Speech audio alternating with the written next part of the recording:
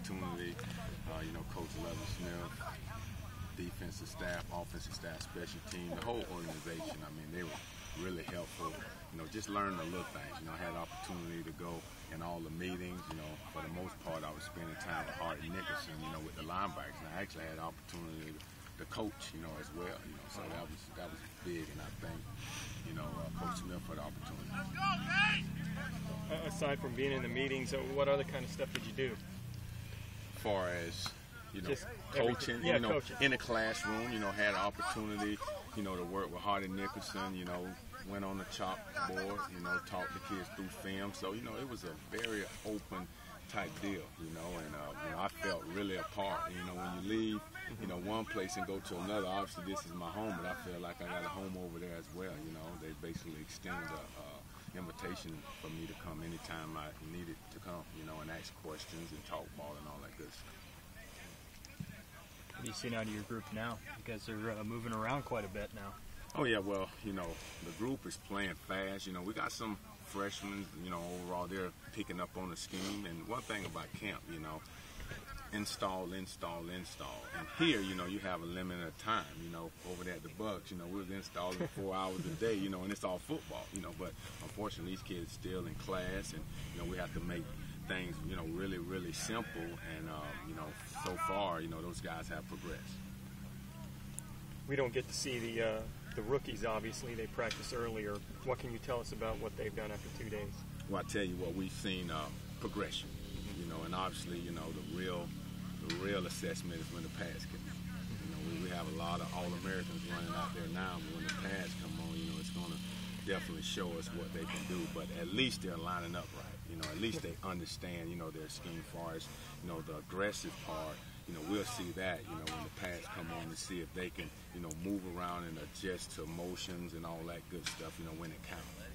Coach, talk about the growth you see in Augie Sanchez in the limited time he's been back, at linebacker, switching over from fullback from last year. Well, it's funny, I had the opportunity, obviously Coach Tiger's program, but, I recruited him, so he's a special person, in my heart, because I've seen him, play basketball. I've seen him play all positions on defense, and when we recruited him, we didn't know what he was going to play, but I pretty much said that, hey, he's a linebacker. So for him to make a transition from offense to defense, and in 15 days during the spring to come out as the starting Mike linebacker, that's saying a lot. He's a smart kid. He's attention to detail. Understands, the other 10 around him. He can line people up, and, hopefully he keeps it up, because, you got Hans, you got LeGrand. We got open competition. So every day, you got to perform. It's a production world. How's Hans doing? I know he had torn ACL last year. How's his progression been coming back this year? Great. First of all, he graduated. He got that, kind of off of his head, and now, he's playing more with agility. In the beginning, when he had his surgery, they have to progress to a certain level, and all he could do is go straight. But now you can see, some movement, laterally.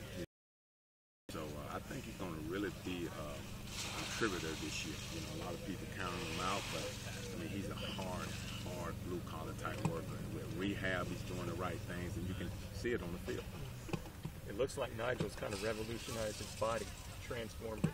Oh yeah, well, it's Coach T's program, with the strength coaches, with him being disciplined, not just him, but, all the linebackers, and even some of the rest of the team. Everybody made games. When you look at them now, it's like, wow, what a semester, what a half a year means to just take it serious, understanding how to eat, understanding, how much rest you should get. So all of those things, come and play. But it's all about education. And I'm proud of the football team, because when I came here, the guys were strong, but now they're even stronger and bigger.